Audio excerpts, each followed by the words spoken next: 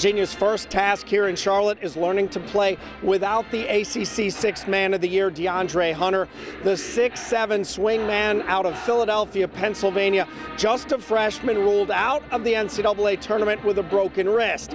He told me he's having surgery on Monday, so it's important to understand he was the team's fourth leading scorer, and during ACC play, he was fifth in minutes. I was really discouraged for DeAndre and for us. He had a heck of a year, and I thought he really developed and, helped us so much with his versatility offensively and defensively. We talked a lot about that. But that's, you can't control the timing. Those things happen, and I think there's enough in that room.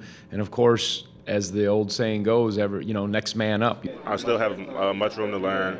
Hopefully we get far in the tournament. Hopefully I can experience a little bit of the March Madness.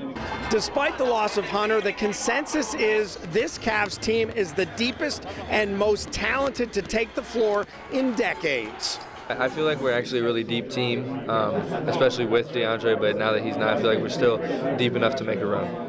I don't think there's any one person that fills that role. He's too talented for that. It's just going to be all of us coming together, doing a little bit more, being extra prepared on the defensive end especially. UVA's first test without Hunter comes Friday night when they get the 16th seed in the South region, the University of Maryland, Baltimore County.